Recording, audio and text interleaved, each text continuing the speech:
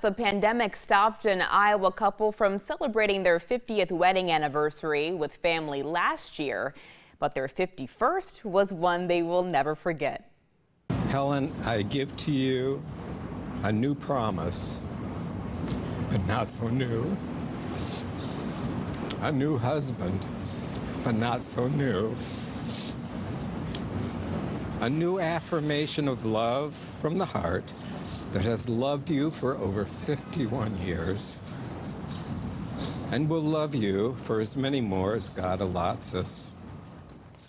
Okay, those were the sweetest vows I've ever heard. That's Emery and Helen Westcott of Ankeny.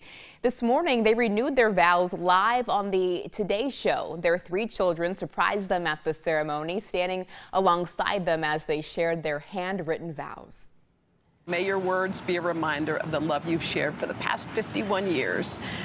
This love will continue to grow. Y'all have taught us a lot in this moment. So it is my pleasure to invite you, Emery, to officially kiss your beautiful bride. Yes!